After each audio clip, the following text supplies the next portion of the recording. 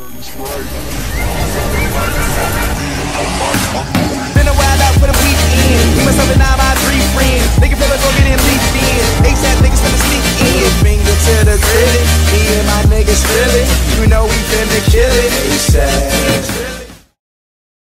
Hi, myself Shrep here. Let's talk about the exciting news of akasaair Boeing 737 MAX aircraft. New airline akasaair on Monday said it's on track to receive its first Boeing 737 MAX plane by mid-June and launch commercial operations by July. The airline on Monday released a photograph of its first Boeing 737 MAX plane from the Boeing production facility in USA Portland. The airline recently reaffirmed the commitment of being on track to receive its first aircraft in India by mid-June and launch commercial operations in India by July 2022. It plans to fly 18 aircraft by the end of March 2023 across domestic routes in the country, focusing on metro to Tier 2 and Tier 3 cities, it noted.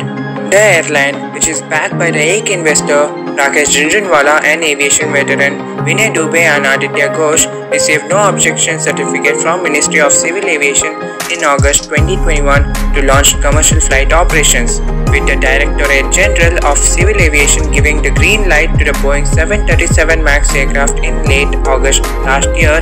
akasaair signed a deal with the Boeing on November 26, 2021 to purchase 72 MAX planes. akasaair on Monday said its aircraft will be powered by highly fuel-efficient CFM-LEAP B engine, providing the lowest seat mile cost for a single-aisle aircraft as well as high dispatch reliability and enhanced passenger experience. The Boeing 737 MAX is one of the strategic factors that will give akasaair a competitive edge in the dynamic home market. India's growing economy and expanding population will fuel strong demand for commercial flights, driving the need for an estimated 1,000 new aircraft in India for next 20 years, the airline said.